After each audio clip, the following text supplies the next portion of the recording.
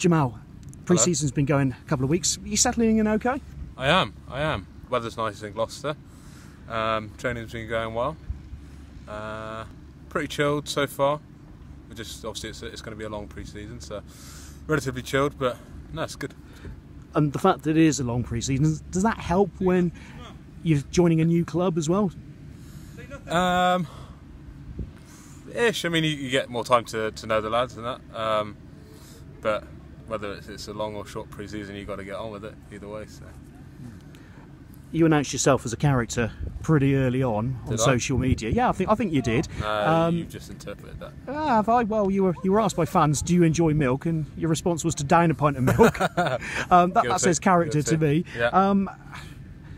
How good are you at downing 8 pints of milk, though? I don't know. I'm pretty sure there's a 20-minute time limit. So that could be a bit of a challenge. I went through a phase of trying to put on some weight, believe it or not. But yeah, I used to do 8 pints of milk a day as like a go mad diet, gallon of milk a day. But 20 minutes might be a push. I might give it a go. I'll give it a test run. Keep peeled on Twitter. We'll see. In training for that as well, then. Yeah, I mean that's really the most important thing. You know, you can do what you want on the field, but if you don't win the respect of the lads, then it's not worth anything, is it? So. What are your aims coming here at Gloucester? No comment. But what are your aims here at Gloucester? Because obviously it's a new club, it's a new challenge for you. Yeah, I guess with how last year went, with being injured for a large amount of time, it'd be awesome to come here and stay injury free, one, and two, start getting some regular appearances in and contributing to what they've already got here. You know, it's clearly a club on the up, similar to kind of what I left, and you know that's obvious with the finishing third last year. So if I can add even 1% to that success, it'd be good. And when you're coming back after a frustrating year with injury, does it actually help to have a fresh challenge and to be in a new environment?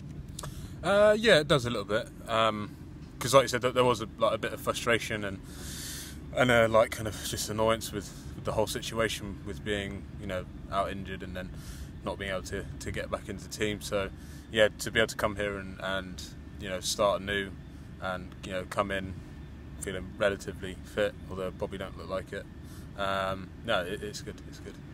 And the props who are here already, how do you rate them? Because I mean, there's two who played an awful lot of rugby last season, yeah. And you know, to see players achieving that sort of durability must be sort of the sort of thing that you'd be loving to do this year.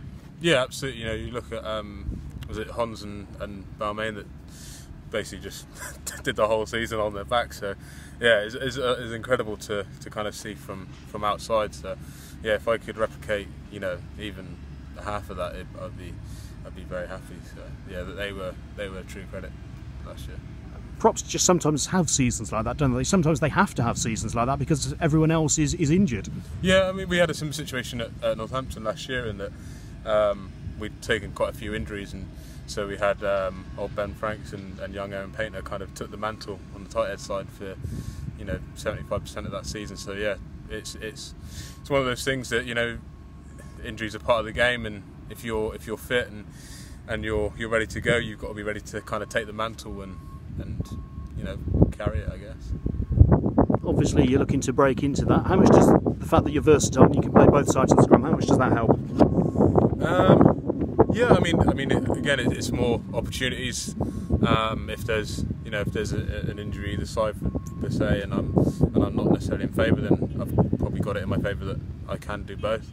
But I mean, you got guys that are more than capable of doing that, that are, you know, specialised tight heads or specialised loose heads that are here. So yeah, I just got to stay fit and keep pushing in like pre-season and see what happens come October.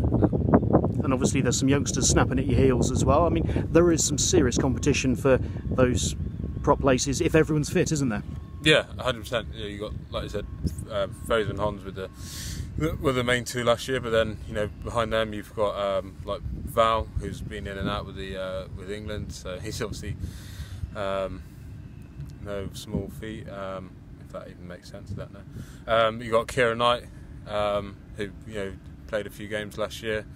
So yeah, you got competition. There's lots of competition. And with that quality, what do you think Gloucester's aims can be this season? Because obviously they might have surprised a few people outside the club last year, and they'll be a bit more of a known quantity maybe this year. Yeah, I guess so. It probably was a surprise for them to finish third, although you kind of see that it was building throughout the season and from previous. So maybe some of those games that they won last year, where maybe one of the teams might have not gone into a half-hearted. I don't think any team does that, but maybe just not had the full respect for what Gloucester were going to bring aren't going to be the same this year. So it's going to be harder, but judging from what I've learned so far from the players and the coaches here, it's nothing that we're not ready for.